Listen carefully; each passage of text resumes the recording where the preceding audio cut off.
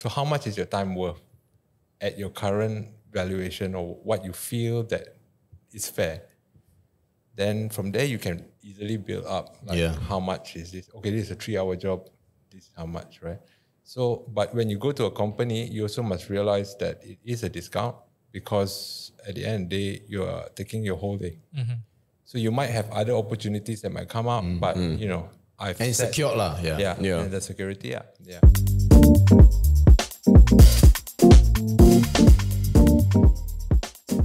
Welcome back to Yamcha Sessions VFO VeryFastOne. Today is the 9th. Is it today? 9th? 9th of March 2024. What time? Okay, never mind. What will we be discussing today, MJ? Please. So we're gonna teach you how to make more money. I think more importantly is to increase your income. Okay. Okay. Oh, sorry. Before we begin, introducing Justin Raymond to the podcast for the very first time. Yes. Hello. Say hi, Justin. That one, it doesn't matter. Nick is in charge. Okay, so you were saying, gonna learn, teach us how to make money. Let's go. Yes. So we'll start with you, John. You know, someone listening to this might say like, my income's not high enough. Okay.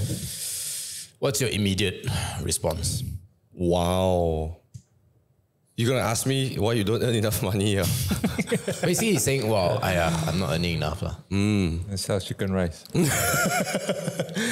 I don't know how to respond to that way. I feel like I think it depends on the age of the person. I think it depends on his job as well. But I feel like in this current economy, you probably have to take up a side gig depending on your job. So if let's say I were to be in the creative industry, then perhaps you can do something like design. So Justin is a designer. You can do design on the side. Or if you can do, I don't know, man, like, you know, vocal artists as well. So you can go on Fiverr if you need an extra buck. Worst case, you just do baking cakes and stuff, right? Yeah. During MC, a lot of people also bake cakes to earn some cash on the side.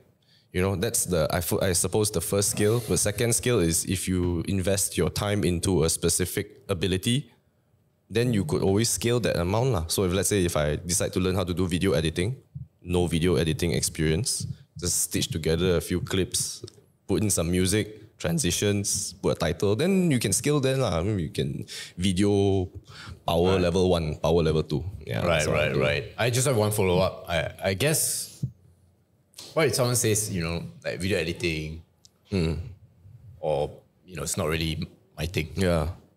Or if it's not creative led lah, you can say, maybe you should ask around how you can help lor. Like immediately I would think of that.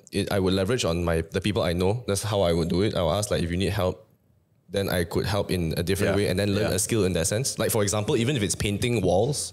So if you know someone that's in ID, then you can ask, hey, do you need additional help? And I can help because I need to earn extra cash. I think if you're in this, especially nowadays, if you are very upfront with how you feel and your current situation, people are a lot more empathetic. They would help. Justin, someone comes to you, long lost friend maybe. Long lost friend. Stay lost. Not enough money lah to make more. Well, there's two ways, I guess. I mean, one way is make more, right? Like you're saying, like whatever outlet you have, like your skills. It doesn't mean whatever you study, right?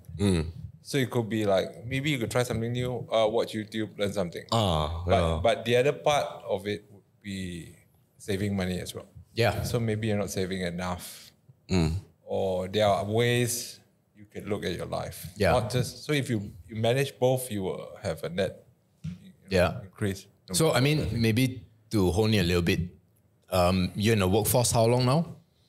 10 years. Too long. But I don't know, at least 10. About 10 years. Yeah, more, so how would you describe your journey of increasing your income?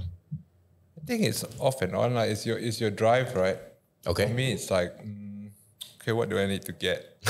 Yeah. Or what do I need in my see. life, right? And then you kind of figure out like, you know, so whatever comes along, you just try and do it. So like, what was that for you? What was that thing that helped you with your drive? Luck, I guess. Luck? Okay. A lot. Yeah, a lot of it is like the timing's right. Okay. And at the right time, you get offered like certain things or opportunities, right? And it's different. So it's from time to time, it just changes.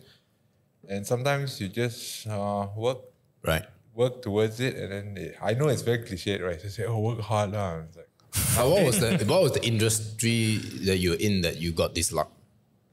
no, I mean, when I was like freelancing and things like that. So sometimes you don't know when the next job is coming, right? People say go find, but it's not like you can just go outside and you can. You go shop to shop and you ask, like, do you need my services, right? But it's not really that. Like, sometimes it's connections or people that you know. Then Friend somehow, So for yours, it was mainly just connections. yeah, mostly, or pretty much. Right. Vic, what's your story? I think John and Justin has covered a lot of it. Yeah. But I think it's just reassessing your expenditure first, based on what you have. True also. Yeah, based on what your income, sort of Your lifestyle. assess your lifestyle. So I think safe to say maybe my recipe is that I don't think I have, since I started working, I don't think my expenditure has increased tremendously. Of course, there are some liabilities like I bought a house, got a car and all this. But in terms of like just your raw lifestyle, I think it has decreased in fact.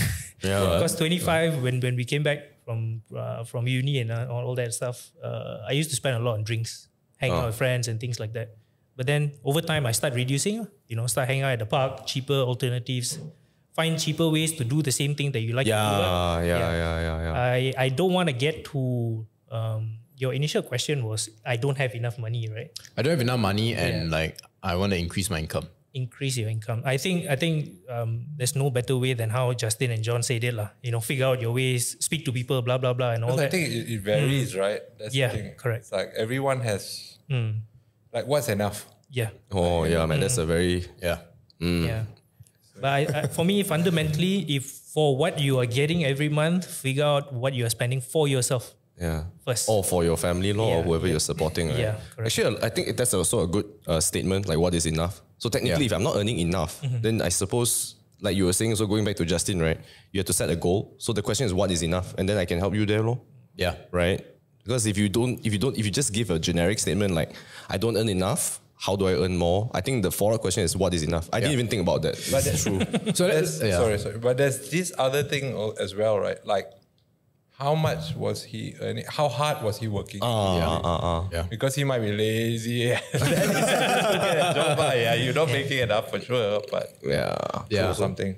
So I think, let's say in a Malaysian context, if you ask most people, they want to be T20, right? So as of the latest figures, to be T20, you have to earn above 11 or 12,000 ringgit. I think it's 12.8 or something like that. Total 13, household income. Yeah, let's say 13. Let's say that's what you need if you want, say, 1 or 2 kids, 2 cars, a house, whatever lah. Okay. What are your tips for earning that amount? Because it's a jump, right? If you and I know this because a lot of people, if you ask for 5-figure salary, just magically, employers find it more difficult to say yes. So we're starting with Vic, right? What would be your tips to hit that threshold? And I mean, obviously you don't have to review, but if you're not there yet, like what's your game plan to do it? I think you must first need to know what the industry needs and whether you have that or not in whatever space that you're working. Like I've jumped 3 different industries so far. I was in construction first, loved it. But I had a projection of whether can I earn the 5-figure by the time I reach 30. And soon enough, I realized it's not possible. It's not possible unless you are a supplier somewhere along different sides of the chain. Unless you like sell items or things like that. But I was more on the technical side. I see. Loved it, but I don't think I could have reached the goal. 5 figures. Then I realized I needed to brush up certain things. I like to look at things from macro perspective. Okay. So then I like to go and dig out things like, in development, how do people allocate funds? Where do they spend on marketing? I always had this burning question. Why is it that engineers earn lesser than the salesperson who does nothing in the entire timeline of their project. For 3 years, they do nothing. They sell 1 unit, they earn the same amount of the annual salary of the engineer. Wow, that's fucked up. 1 unit of a residential house. Yes. Assuming it's a ringgit million project, right? 2-3%, you get 5 figures. That's close to an annual salary of the engineer who worked on it for 3 years. Yeah. For example. And arguably, I feel the technical guy had to really go through multiple rounds of revision. You don't sleep. Look at urine. Yeah, that's true. That's Sam said. Yeah, it's a lot more heavy on the operation side actually. Yeah, versus the sale. But if no sale there, then nobody sells. So we know that to be a fact, right? But why do you think that is the case? I think it's how Malaysia perceive the salesman, the talents, how they weigh people. I think we are a country of just selling. I don't think we are producing. I don't think, not too much on this, but there are only certain sectors that we really thrive is because we innovate. Yeah. Like the microchip industry. Other than that, right, everything else we just adopt and we sell. Like somebody else thrives in it. Oh, that's true. We pick it up and then we sell. We import and we sell. Correct. Yeah. We are not very creative from that point of view. Macro perspective actually is true. Yeah. We don't really produce anything, right? We have either raw ingredients to sell, we got commodities or import to sell, or very rare in this case the microchip. Like say oil and gas in Malaysia, why is it better than say Nigeria? If I'm not mistaken, Nigeria produces more oil than Malaysia. Oh, definitely 100% more. It's because they don't know how to refine their products. Raw oil comes in, crude oil comes in, and then you have to do some distillation, blah, blah, blah. Yeah. And then you produce 100 different products. Yeah. Malaysia is very good at it. Oh. So we import people's crude oil, we make it into products, and then we sell it back to them. What? Yeah. So what Singapore does to us for water. We also import oil for our own use, right? Well, actually, we have the best type of crude oil in the world. It's called Tapis crude. But we never use it for our own people because it's more valuable to sell it to others. Then we use That is a tragedy. No, but actually it's not, because you get so Petronas makes big bucks and the dividends of Petronas goes into the government, which indirectly benefits you. So it's actually better to give away the best crude. But it's not like our country is in that position to use that quality of. We don't have to lah. It's true lah. Yeah. It's like if you have a really big land and you can say I want the prime land, or you can say no, I'll take the second or third prime and then I'll sell the rest and I just take the money. Oh, that's true, because you don't really need the prime land You don't anyway. need the prime land, right? That's a fair argument. Yeah. So just to summarize your point, we are a country that sells more than we produce.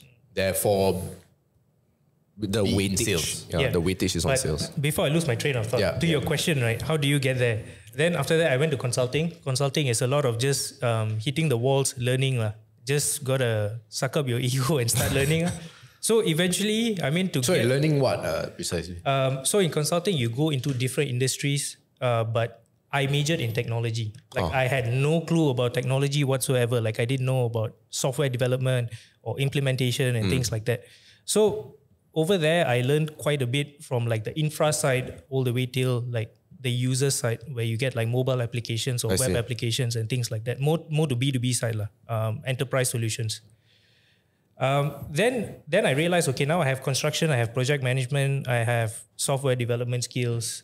Based on consultant. And then where do I go after that? So then I found this opportunity in my friend's company, and I started a company with him in healthcare technology, because he specializes in healthcare and I am a bit more on the technology side. I see. So I guess you just have to learn along there's no recipe, bro.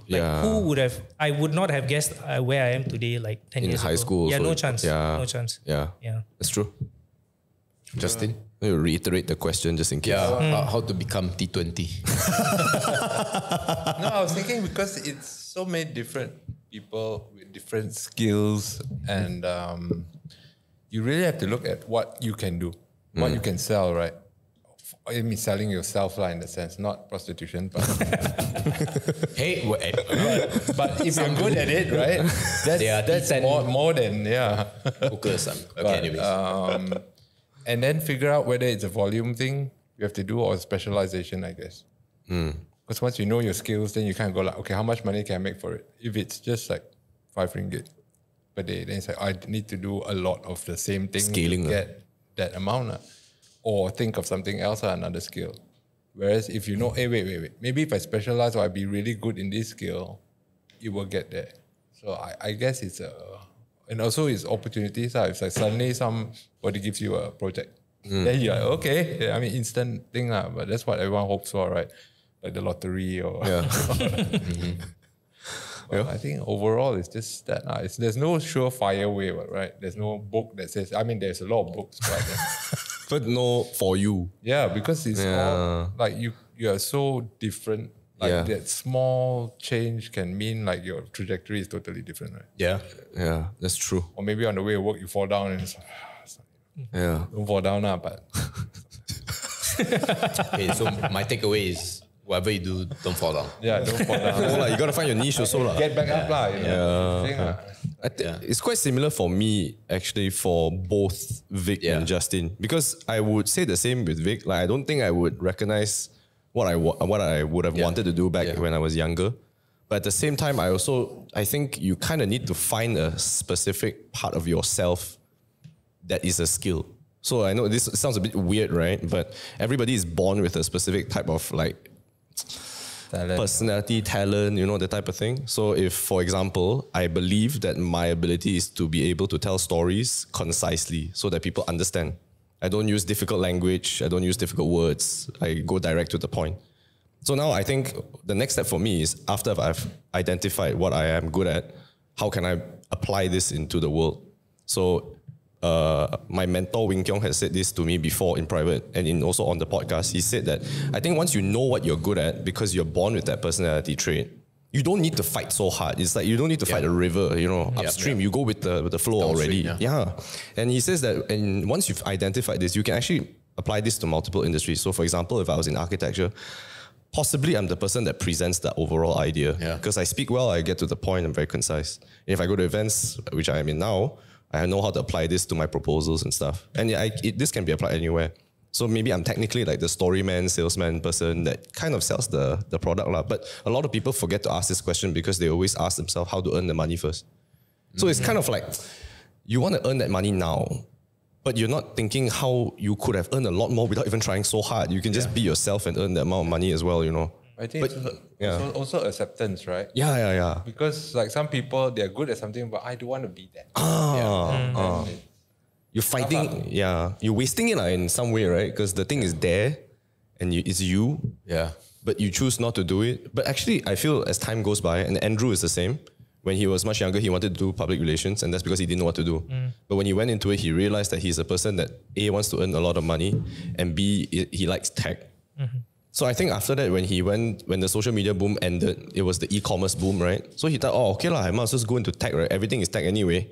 Then he just kind of found his way. But I tell you, if you go back to 16, 17 years old Andrew, he probably have told you, I just want to sleep. Maybe 25 Andrew also wouldn't know. Actually. Trajectory-wise, but if you know your skill set and you know what you like, then it's quite easy already. Somehow life kind of leads you in that direction, I feel. And I think just building on what you say, I think it's knowing like what is downstream to you, so it's natural. But then equally important is just finding the people that need what you can offer. I think the more you help people, right, like five figures is not a question of if, but a question of when. And this is something people don't understand because, like you said, they come with the mindset of I want to earn the 5-figure. It's a bit, and so like people can tell when you're in it for the money, and straight away people's like walls are up. Right. If the language is you always talking about price and you always saying, I want to do that, I don't want to do this, versus you saying, I'm here to help. I think first of all, I listen to what you have to say, and then after that, I think these are some areas that can really, develop you, that can help you.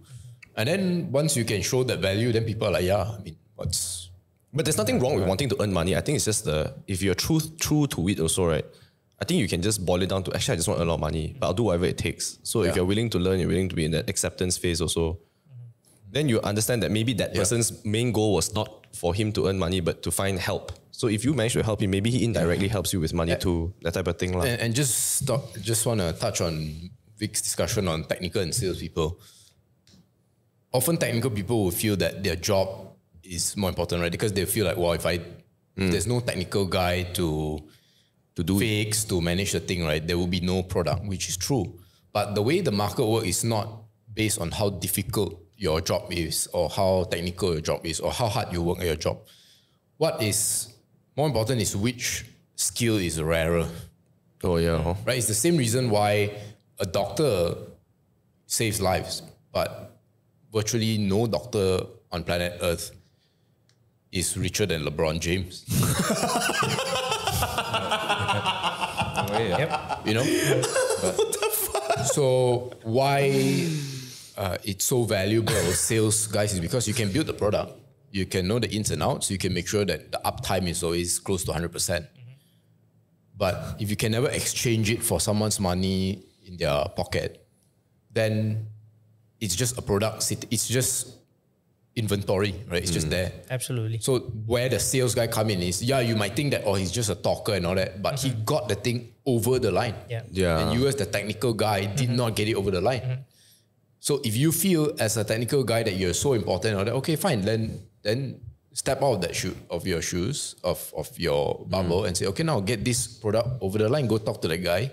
And let's say you're selling medical equipment, go to a doctor, go to hospitals and clinics, or whatever, try to sell it. It's so difficult. Yeah. So difficult. But I completely agree. Yeah. I think if you have that view of technical guy being better, I think just follow what Elon Musk did. He did just create, he went and sold it. And so just to build on that as well, if the technical guy came back to me, and I think this is a very important discussion because most technical guys, honestly, they work harder than salespeople. Yeah. They are probably smarter than salespeople.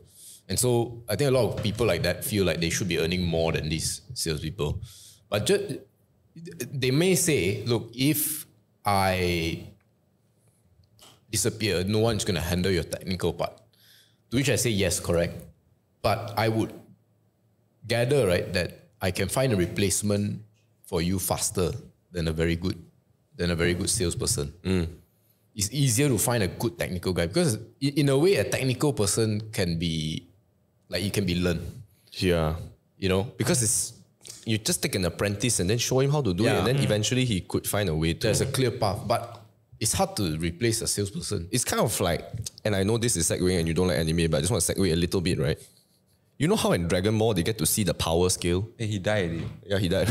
Yeah, we wanted to talk about. Okay, anyways. Yeah. So anyway, you know how you can see certain power scales? So like this fighter is 1,000, this fighter is 1,200. So it's very easy to distinguish who is stronger, right? Correct. But technically, right, the salesperson, right, you can't see the power one.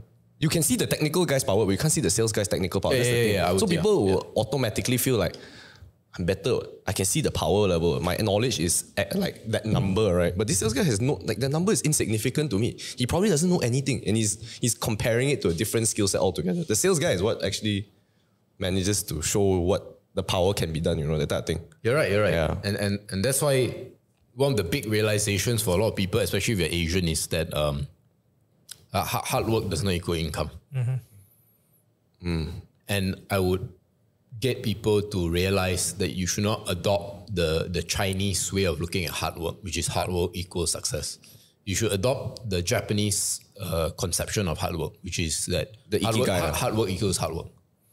That you should be working because you have pride in your work. That's why I always remember this story in Japan where there's a shrine in Japan. You may know this, but there's a shrine in Japan, right? Outside, there's someone selling mochi. This old auntie selling mochi, and she has not changed the price for 10 years. But she's always there working hard. She's always there doing a good job. I find a video, I show you. Okay. Of course, I'm not saying don't charge your mochis higher, right? That's not what I'm saying. I'm just saying that should be how hard work should be viewed. Not, or if I work hard, but I don't get the commensurate pay I don't want to do. That's what I feel. Wow, that's also like so difficult because culture is so different. I think the Japanese culture is so different. Yeah, but consider this. Whose work do we respect? The Chinese or the Japanese more? Oh, shit. Just think about it. Yeah. One creates something to sell. One creates something to last. Very different. It's like the honest Chap Fun Man or like the Kai Fun Man, I would always go back to the guy who serves you more at the same price that it was pre-COVID. Always. Yeah. Shit. Makes sense, right? Yeah, actually. But that's also going back to the question of whether you want to earn more or whether you want that honor lah. You know what I mean? Because the hard work doesn't equate to the... pride and refinement. Yes. But that is the route that I'm trying to get at to Vic's point about technical versus sales. The technical guy works hard. I agree. If the technical guy is complaining me, you work harder. Yeah. But it doesn't mean... And it's quite sort of shattering to a lot of people because they grow up, especially if you're the exam-oriented kind of person, right? You work hard, you plan, you pass the exam, and you feel like when you go into the workforce, you deserve this. You have arrived because you score 4.0 GPA. Yeah. I mean, it's true. You have not lah, right? I did not get a 4.1, fortunately. Yeah. But it's true though. A lot of people go through that hurdle and then when they come out, then they're then broken. Right? Yeah. So I want to ask a slightly different way and starting with John, and I think it applies to Vic as well. Let's say if the roles are reversed, right? And someone is asking you for a salary increase. How would I respond? So I'm the employer. Yeah. Actually, I just had this conversation. Yeah, there you go. Yeah. I feel that... So, right, I think we need to get to the root of why also. So I need to ask the person why. I think he needs to ask me why to justify also lah. Okay, let's role play. So I am earning 6,000 ringgit. Right? I'm in, let's say, your specific company. I say I'd like to get a pretty big jump. So let's call it 8,000 ringgit, right? Okay. Statistically, it's quite a jump. That's a 33% increase. It's quite big. That's already switching jobs almost. Okay. So I don't know what role to pick. Any role lah. Any role. Actually, for me, I think can be my formula somewhat can be applied. So I think the first question I ask is actually why do you want to get that jump? So the intention of that jump is important. Yeah. So if the person is like, oh, it's because I want to take care of my family. Yeah. It's because I have certain responsibilities. I just bought a house, whatever. Yeah. Then okay lah. I mean. Oh really? Yeah. Wow. Okay. Then I will say also okay. So now your current skill set is this. Your responsibilities are this, and your current daily checklist is this. So I'm like, what can you offer to the plate that justifies this 2K? And then maybe we can somehow have a discussion on how to get you to 8K. So perhaps there are things on my plate that I can share to you and you can adopt onto your plate so you can assist me with it that can justify your pay. Or if let's say it's both of us are more or less the same, right? Or if I'm earning just a little bit more and I go like, okay, let's see how we can scale the business and then we can apply the responsibilities to each other. Because I feel like if this person I want to work with and he has the capability to achieve what my goals are also because he's my employee, then I think the discussion is warranted. You can work together to reach that goal. But I think a lot of times when people ask for an increment, it's just for ego's sake only. And then it's not just ego. I also feel like when you come in with that idea of, I want an increment, the question now also is, did you consider what the employer also wants? Or what the employer is expecting, or what the employer is planning for in that specific business?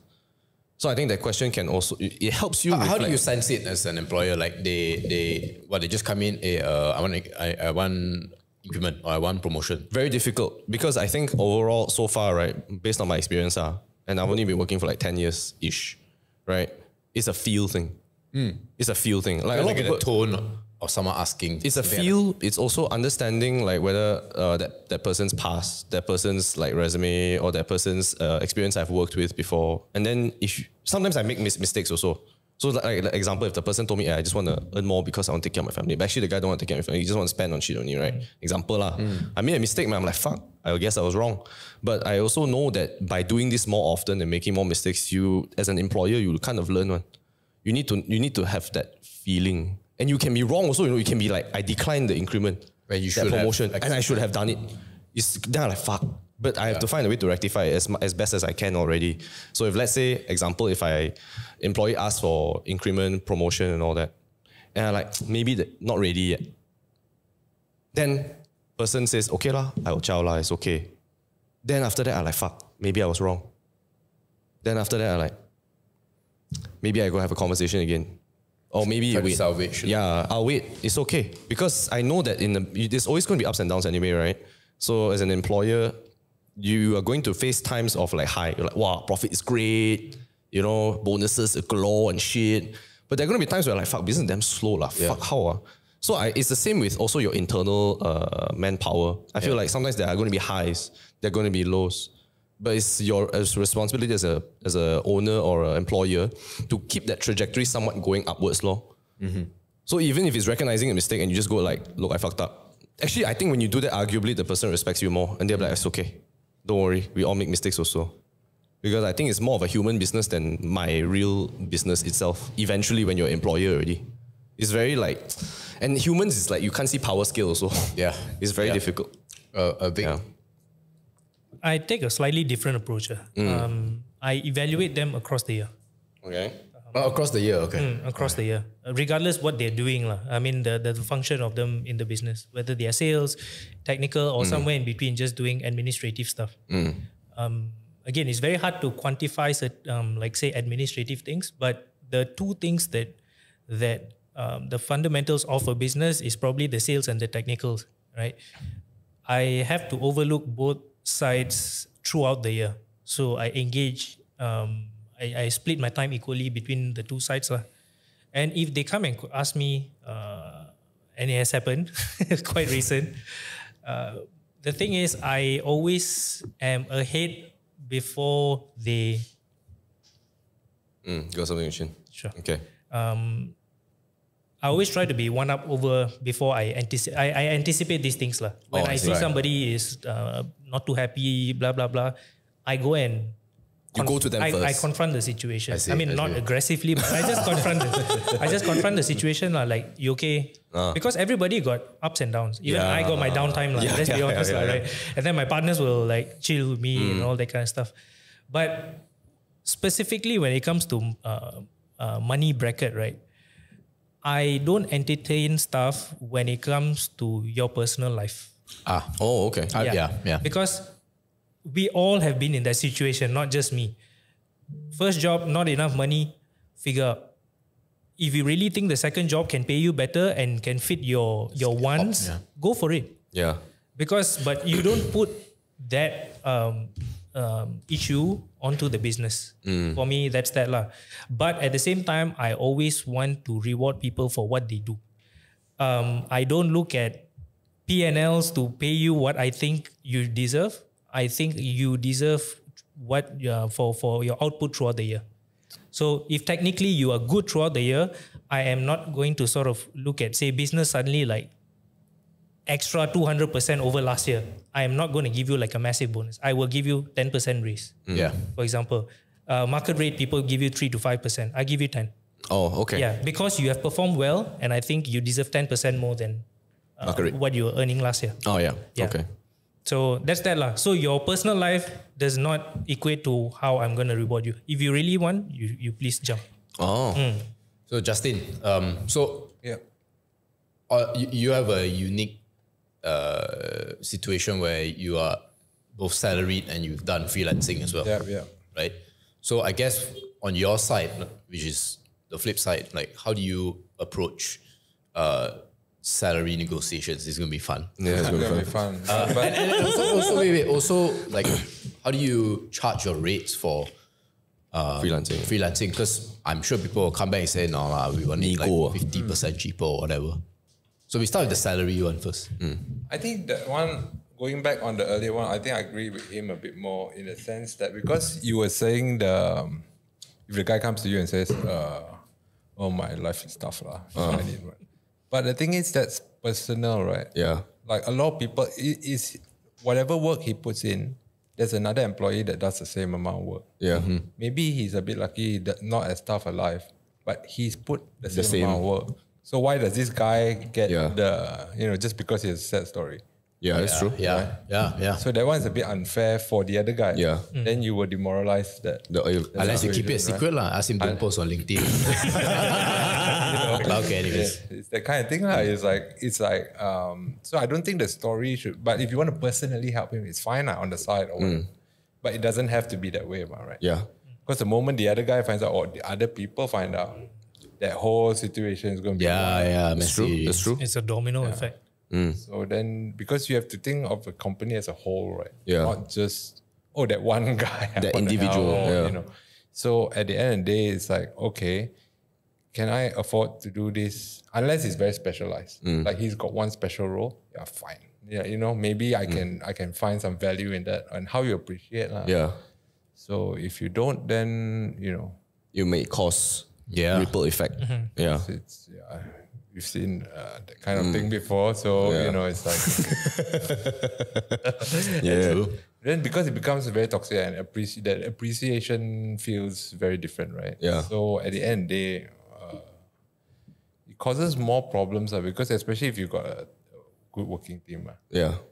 Just because of this, you can help him on the side. Yeah. There's no problems. Doesn't need to be linked to the... Because the moment, you know, especially some companies where it's very, the culture of you know, I would say, very political and things like that, right? It's risky as a, you know, employer.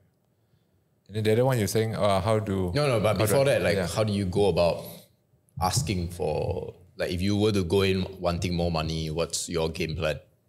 Usually, I mean, I assume you've asked for raise before, right? Not necessarily at company. Or you kind of just wait for. No, because that's the thing. I look at you look at your own value as well. Yeah. Okay, because lucky is you get to do freelance and you get to do the thing, so you get to know your hourly rate, right? Roughly lah. And from there, you kind of go like, okay, I'm spending this much time at this place, because that's how you do freelance work normally. For me, it's like you basically you ask yourself how much would you want to be paid to even do something? If not, I could be doing something else, right? Maybe relaxing or whatever it is, right? So how much is your time worth at your current valuation or what you feel that is fair? Then from there, you can easily build up how much is this? Okay, this is a 3-hour job. This is how much, right? So, but when you go to a company, you also must realize that it is a discount, because at the end of the day, you are taking your whole day. So you might have other opportunities that might come up, but you know, and it's secured lah. And the security, So I guess that is the thing you kind of have to weigh. And also you have to read the client. Sometimes, you know, some clients you kind of go like, maybe I can just push it a bit more, because, you know, sometimes, you know, it's like really big companies or something like that. You kind of go like, okay. But sometimes also you have to do favors. It's not one way. It's not. So if let's say for simplicity, your hourly rate at your salaried job is 100 ringgit, for example. What's a fair amount or reasonable range to charge for freelancing, which is presumably higher, right? It should be higher, but at the same time, you look at the job. Because even though if your hourly rate is high, how much do you want the job? Number one. And number two, how much is that thing worth? Maybe, okay, you say, okay, my hourly rate is 100, but the thing you can only sell for 50 ringgit, it doesn't make sense to charge that much. So sometimes you think like, okay, if it's simple and you tell the client ahead, say, it's going to be a quite simple thing, I'll charge you only this much, because I know you can't make much profit if I charge you. You get into the good books in some way also. Right? So at the end of the day, you kind of have to play by ear. You kind of go like, look at the client and see what's the affordability and whether you want to do it. If not, if you feel it's really not worth doing, then you should really just say no, rather than push yourself through it, and then it's hell for you and then you don't get paid much. So you really have to balance that. I think that's the tough part. And that comes only with after doing a wide amount. So you can't go like, and then like each industry also is a bit varies different. Then you have to see the personality of the person you're working with as well. Someone more, someone less, some more chincai. You have to look at the economic situation as well. Because sometimes you might be used to charging that certain amount, right? The mochi auntie, right? Then she realized like, you can't even buy the ingredients, then that's a problem. No production, no mochi at all. But I think the difficulty with freelancing also is like, I don't know why. Like, don't you feel like when you stop or you decline a job and then suddenly it just stops flowing in? Is it just me? Yeah, sometimes it's like that. Right? Because then sometimes you want a client to keep like a retainer kind of thing. Coming back unsaid retainer, that type of thing. But the problem is you have to do a lot of shit jobs. Right. So sometimes even like it's I won't say charitable cause, but you know, it's kind of like that kind of thing. You just kind of go like, if it's easy, okay, sure lah. But long run, see what you want to do. If you really want to go on this and live on a pure freelance basis, or you want to do a part-time thing or whatever it is, it's tough lah. But you really have to weigh in, and you also have to be very honest with yourself. Like, what am I worth? Yeah. Like, how good is my skill, or what can I do? If I'm going to tell myself, oh, I'm the best, of course. You charge crazy, no one's going to come and unless you've proven yourself or something like maybe. I think for myself, if I can share with people how they will go about increasing salary, pay, or freelancing, is two things. The first is, and I mentioned this in the previous podcast, it boils down to really two things only. When you talk to your employer, you can explain in as many sentences as you want why you should get this and all that. But the two key thing is you have to give your employer the clear message that I'm here to either A, make more money for you, or B, save you more money /time/effort. Once all your points can be distilled into those two, you will always be in the conversation. I've never heard of one employer that says, right, if the employee comes in, say, hey, I want to make you more money, they'll be like, nah, sorry, man. Sorry, I'm busy. Next, we talk next Actually, week. God lah, but God lah, because it's like they're firm in that way. No. As in, I mean, not as a salary negotiation. It's more like you come in saying, I think we can make more money. They'll be all ears. They'll be like, they'll be talking to the president. Oh, wait, sure. Sorry, Mr. President. Put it down though, and then they'll listen.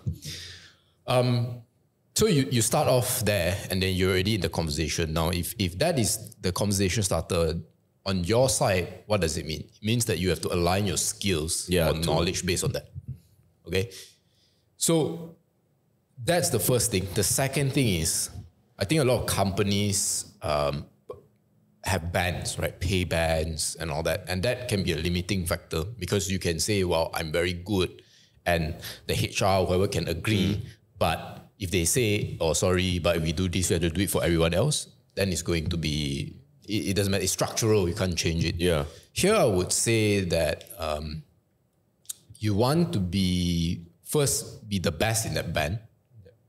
And more importantly, you want to create a band for yourself, right? If someone says, oh, you are this designation, and therefore we cannot pay you more than that.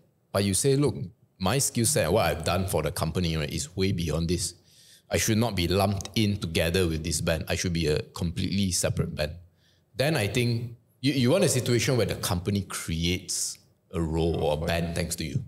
Because if you are operating within the band, right, what you're actually doing is that you're ceding the initiative to the company to say, well, there's this band, we create this. It's like nature, that you can't mess with nature, right? So yeah, you're great, but this is nature. You want to be, in a way, super nature, right? You want to say, no, like none. Yes, I do some this, but I also do this and do this and do that. So you want to almost like confuse the employer, like, oh, yeah, actually, he's doing more than that. And I think if I get this wrong, I'm gonna lose this something very special. Oh, like creating a, what's that called? Like FOMO, like FOMO feel. So this is like the more conceptual part of the salary negotiation. Then the more concrete one is, if you truly have that ability, right? If you're truly that good, right? Even if you're not looking for a job, always be out there talking to your company's competitors or adjacent industries. You always want to get a quote for you. The best case scenario is if you continuously be valuable, then you're always asking a salary quote from various different companies. Suddenly you get one very nice one, 50% increase. You can take that and then you can throw back to your current management, and then you can say, I really like working here, but what they've offered is very hard for me to turn down. Can you help me out? Then when they see 50%, either they'll say, sorry, it's too high, at best you go, or if they really want to keep you, they'll be like, yeah, your pay band, I cannot increase more than 10%. But someone else is willing to give 50. Why am I missing out? Maybe I should change something. Ultimately, it moves everybody in the same. The beauty about this, you can ping pong many times. You can say, then you say, okay, I give you 60%. So say, okay, let me think. Then you show it, okay, let me think about it. And you want the paper, you go back to the company that offer you 50%. Right. And then you don't abuse it, but you ping pong 1 to 2 times. That's why, right, you hear stories of normal people, right, receiving 200-300% increases in pay. Then you're like, what do you do and all that? This is some of the games that they play. And it's not like, the corporation is trying to be kind to you or anything. You might feel like, well, if I do this, I'm being unkind to the corporation. The corporation care about you, it doesn't, right? Can I just add on something on that? On that competitors offer, right? I've never faced the situation so far, but I feel, what I feel about it is that if somebody were to really give that person, your employee, that grand offer, I don't think you should ever match it. I don't think so either. Because psychologically, right, you are giving the person only because they have a leverage over you. So then, just say for example, you match it, and if they stay, status quo, right, they are comfortable with the culture and everything else, but then you, down the line, or during your down days, putting myself into in the employee shoes, right, and then you start thinking about, oh, so this guy actually gave me the raise only because I had a leverage over him. You get what I mean? So it's not appreciation. Correct. You did, the boss did not anticipate this. He's just giving me merely because someone else, it's going to make his life harder to replace me and teach him all that stuff. So I feel like if there's a grand offer like this, they should just go. Personal view. Actually, I kind of feel that too. I remember somebody told me about this also, about how, and I said the same thing. Like you should ask that person for that offer. Then you come back, you show that. Then I think it was Andrew who told me or something. He was like, industry very small. I tell you, one like drinking session among bosses. Gone. I tell you, then everybody just lowball you after that. It's kind of like that. But I forgot who told me this. I think I was in advertising at the time when I thought of this also. I'm like, why can't I just ask for a salary and then ask for a match? Then I think my dad, I forgot who, somebody told me this also. Right. Yeah, I'm not saying you shouldn't do it. I'm not saying it's wrong. It's possible. But I remember there are someone told me that the repercussions don't I don't think you should abuse it for sure. Right. That's why if I had to put a number, just do it once, maximum. If you had to do it, just do it once. But that's why on the employer side, you also have to create, you have to assume that every talent that you have, right, someone else can outbid you. That is my assumption always. So that's why you have to give a lot of non-financial benefits. So that's true. That's if you are dealing with an employer, right? So on the employer side, this is something that the employee can do. That's why you have to prepare very early on to give a lot of non-financial benefits. Right. For example, you give the fellow 4-day work from home. So then the argument is no more. Then they say, he offered you 30% high, but is he going to give you 4-day work week?